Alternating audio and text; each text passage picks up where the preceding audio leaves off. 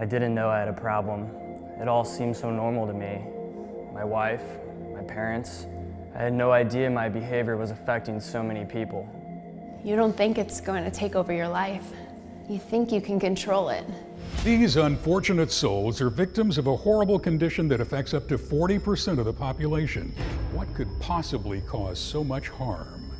Gift card laziness syndrome, or giggles.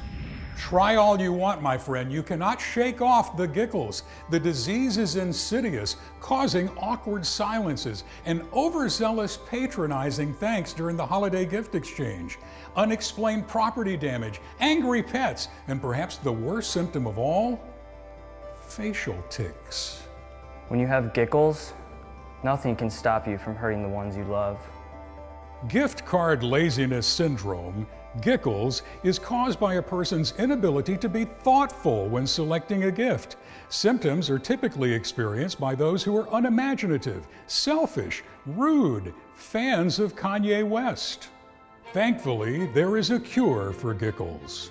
Simply visit CafePress.com for thoughtful gifting ideas.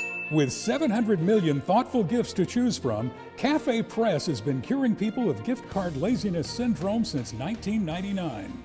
Don't give mom and dad a gift card for a new shirt. Give them his and her shirts that are 100% them. Don't give your wife a gift card for kitchen accessories. Give her that Chris Pratt iPhone case her friends will envy. These are the happy endings, in a manner of speaking. Unfortunately, there are many more people who are afflicted with this treatable condition. Be on the lookout for gift card laziness syndrome, the giggles. Report offending parties to the authorities, or, for the love of all that is good and right with the world and its maker, send them to CafePress.com.